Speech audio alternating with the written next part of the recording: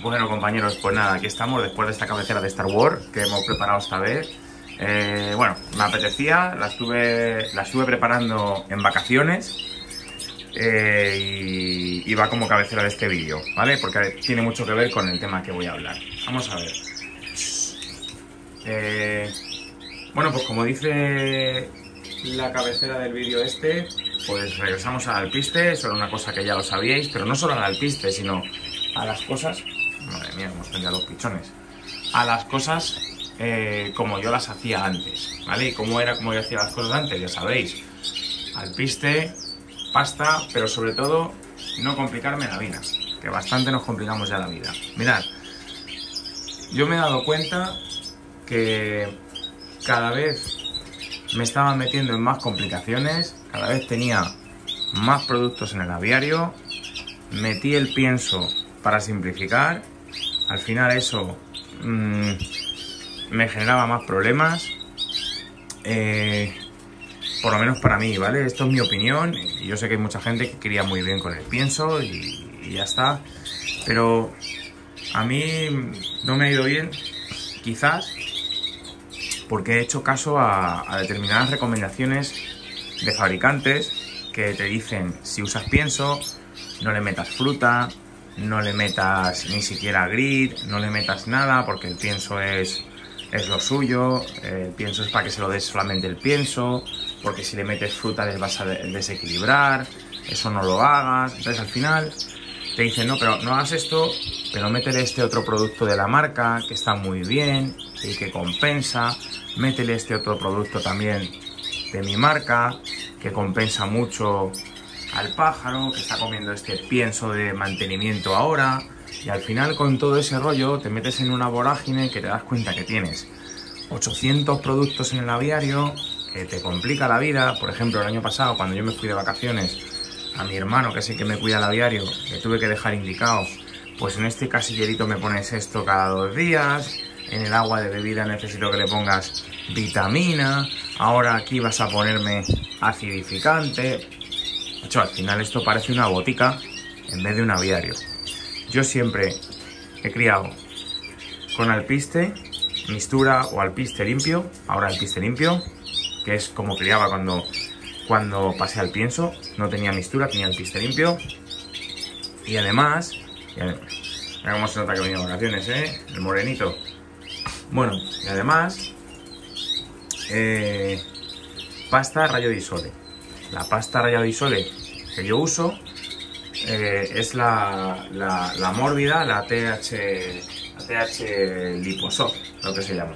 Es bastante baratita, no viene mal para mi gusto. Y luego yo le echo semillas, dependiendo un poco de lo que tenga y sin pasarme, ¿vale? Porque también yo he seguido recetas de pasta donde te dicen: y métele tanto de semillas, y métele tanto de lo otro. Hostia, al final la pasta parece que lleva más semillas que pasta. Y aparte, tropecientos productos. Nada. Yo le pongo la pasta de TH Liposoft y le meto el fonio paddy, la chía, y luego le meto el bread mass, ¿vale? El bread mass yo siempre se lo he metido y lo voy variando dependiendo de la época en la que estemos. Pues muda, preparación para la cría, ¿vale? Ahora en muda, pues le meto, y en cría también. Cuando llegamos a la época de los concursos, la pasta que hago no le meto el bread mass, ¿vale? Pero sí ahora en muda y en cría se lo pongo. ¿Por qué? Pues lo he puesto siempre y me ha ido bien. Entonces no voy a dejar de cambiar. El agua le he quitado el acidificante. No voy a hablar de los temas de acidificación en el agua, porque ya otros compañeros han hecho vídeos muy interesantes y hemos visto pues que lo que te recomienda el fabricante no es para todo el mundo. Depende del agua en donde estés, pues así hay que acidificarla o no. Y me di cuenta que con los acidificantes los bebederos cada 2×3 están babosos. Ahora estoy sin acidificante, estoy controlando la barriga de los pájaros y veo que están bastante bien. Otra cosa, he vuelto a confiar en los análisis de heces. Dependiendo del veterinario, pues serán buenos o serán malos.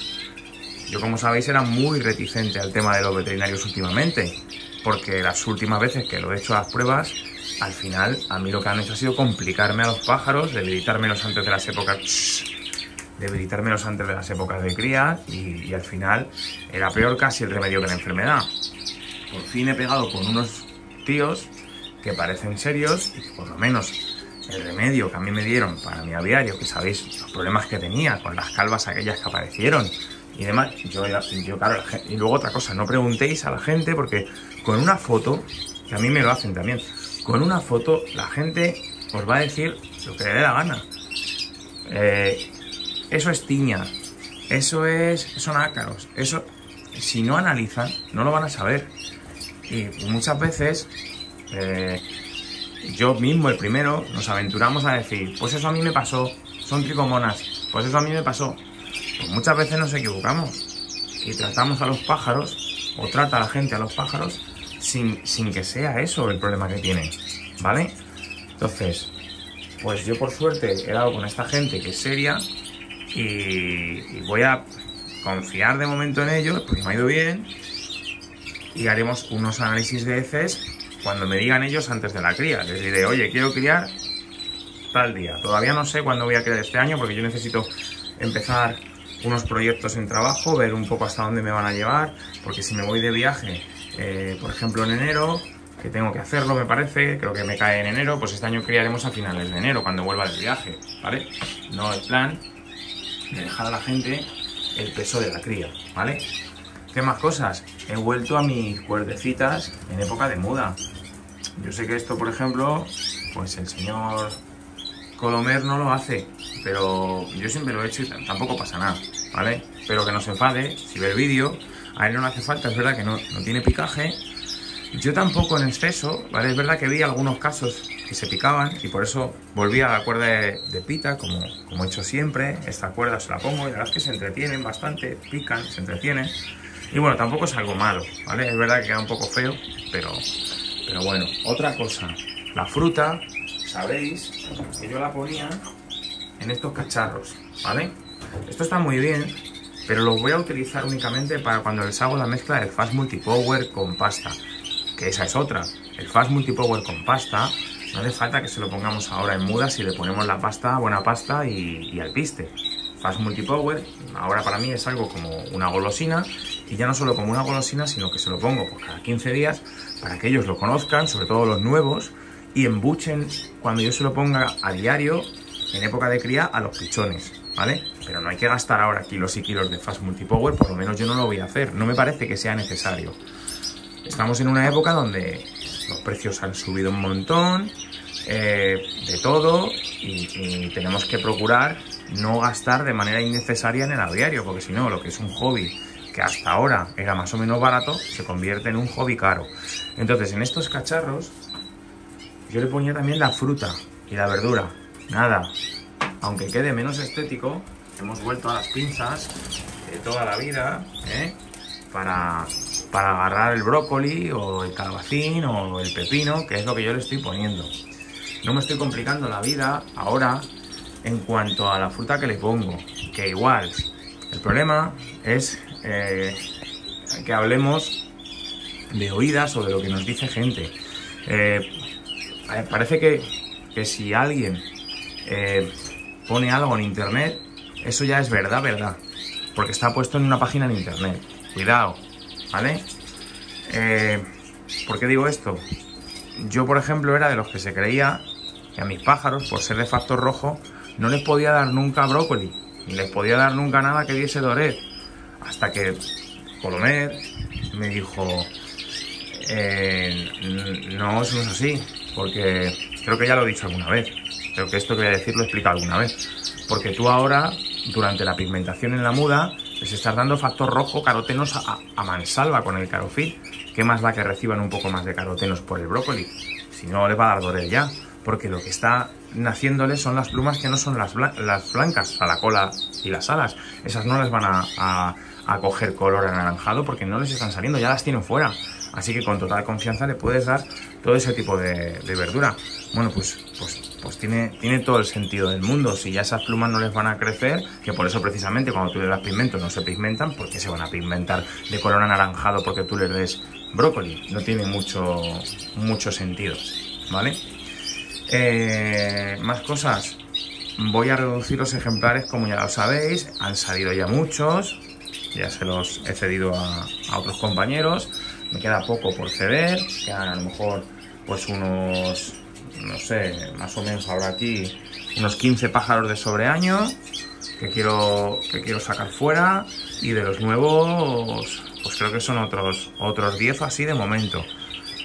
Es verdad que después de los concursos cederé algo más. Tampoco tengo gran cosa para los concursos, porque mi cría ha sido nefasta. Ya lo sabéis, que mi cría no ha sido buena, eso ya lo dije, pero bueno, no pasa nada. El caso es volver a disfrutar, hacer las cosas sencillas. Y es que, de verdad que ahora, lo sencillo que es la alimentación en el aviario, me permite, por ejemplo, volver a hacer este vídeo, mirar los ejemplares, estar tranquilo viéndolos, actualizar mi cuadernillo de cría bien, seleccionar algunos pajarillos, ir viendo con lo que me voy a quedar. Otras veces, si es que era casi más dedicarte a la alimentación que a disfrutar de tu afición, y luego cada 2x3 comprando y gastándote una pasta. Ojo, yo no estoy diciendo nada contra las tiendas de animales de venta online, que yo sigo comprando en ellas, por supuesto. Lo que pasa es que ahora compro otras cosas, compro mis cosas de toda la vida, ¿vale? Estoy diciendo que sí que hay marcas que nos crean la necesidad, que antes no existía, la necesidad, y a todos nos influye, porque si tú ves que te enseñan productos y tal, pues es verdad que te gusta probar, te entretienes, lo haces, pero es verdad que esto no es un juguete y que a los pájaros también se les vuelve locos con tanto cambio de alimentación y con tanta cosa complicada, que tampoco, porque lo digan, ya vamos a coger y vamos a comprarlo todo, que a lo mejor no es tan bueno. Que claro, aquí parece que si lo dicen unos fabricantes de algo ya va a ser así, pero pues bueno, también viene bien probarlo cada uno y darse cuenta por ellos mismos. Yo, por ejemplo, probé la pasta de Serinus y a mí, pues será muy buena pasta, yo no digo que no. Aparte de que cuesta una pasta, será muy buena pasta, pero no me gusta. ¿Por qué? Porque de la pasta esta, yo cuando llego de vacaciones, tienen los comederos limpios, no dejan nada, y sin embargo de la Serinus tienen unas pelotas gordas del grano, que yo no sé qué son, que vienen como pelotas gordas, y eso no se lo comen mis pájaros, por lo menos mis pájaros. A lo mejor hay otros pájaros que sí se lo comen, pero aquí en el aviario todos los comederos estaban con esas pelotas al final. Entonces no me merece la pena gastarme tanto dinero en una pasta que tampoco me va a aportar. A ver, si yo criaba antes y los pájaros me duraban a mí 8 años de media, ¿por qué la pasta de rayo disol es mala? Pues no sé, pues eso es lo que pienso ahora y así lo voy a hacer. Más que nada porque si no, entre el gasto de dinero, lo poco que disfruto de los pájaros porque me suponen ya un problema más que otra cosa. Al final dejo los pájaros y lo mando a tomar por culo, como nos metamos en tanta complicación. Y con 8000 bolsas, ¿sabéis lo que he tirado en el aviario? De mierda, de productos. Lo que he tirado y lo que me queda por tirar todavía. Si es que no merece la pena al final tanto. Bueno, pues nada, pues eso es lo que os quería comentar. Y bueno, pues ahora por echar un vistacillo a los ejemplares, pues si queréis os enseño algunos que tengo por aquí. Sé que al final es lo que suele gustar, ¿verdad? Mirad, tengo aquí uno, marfil nevado a la blanca. A ver si se ve. A ver qué bonito es. Este me gusta. Marfil nevado a la blanca. A mí me parece muy bonito, no sé qué opinaréis de él. Todavía le queda, ¿eh? Pero ya está casi terminado. Yo le he dejado ahí apartado porque no quiero que me le maleen, ¿vale? ¿Qué más? Bueno, aquí tengo otro que me gusta. Este todavía le queda muda. Venga, muévete. Bueno, no le vais a poder ver y al final le voy a fastidiar. A ver si se pasa el palo. Tampoco quiero hacer un vídeo enorme, aquí es largo.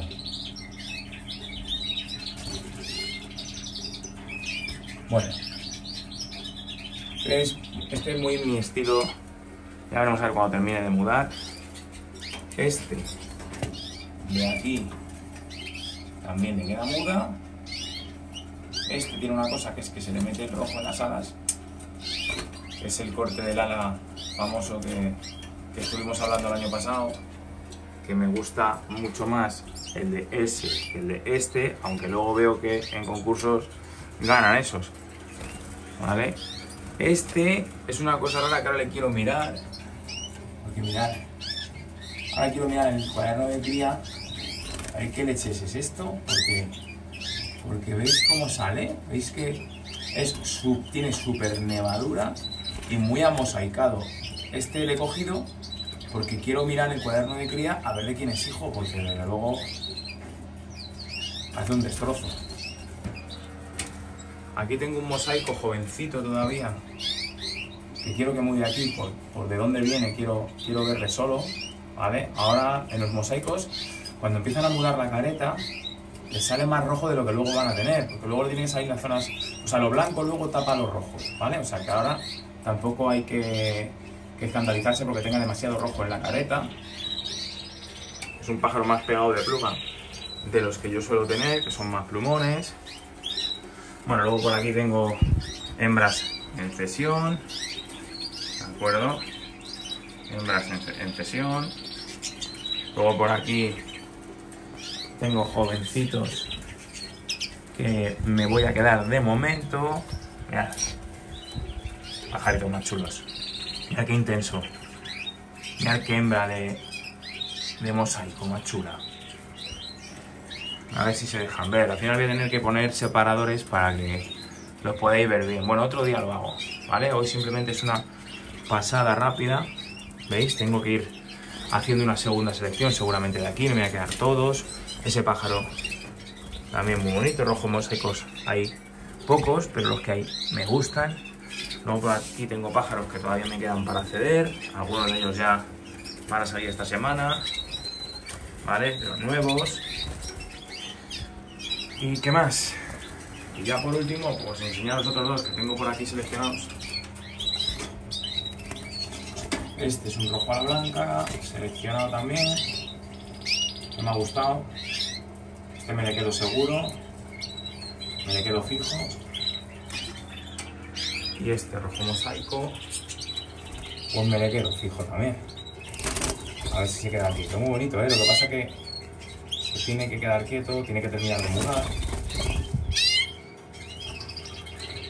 Pero es muy chulo, a mí me gusta mucho la forma.